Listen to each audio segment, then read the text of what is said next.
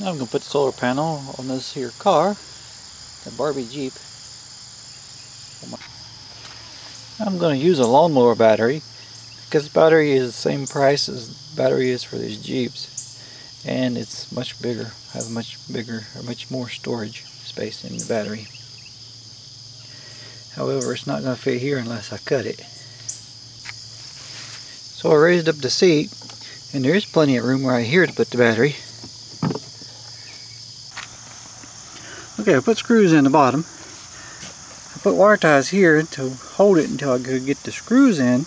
I'm going to go back later and put another screw here when I can get some that's a little shorter because these are too long. Same way here, put a screw in down at the bottom, wire tie at the top. Now I've got my frame together and it's close to the same as the inside of that solar panel. The solar panel already had a hole here. It's going down here.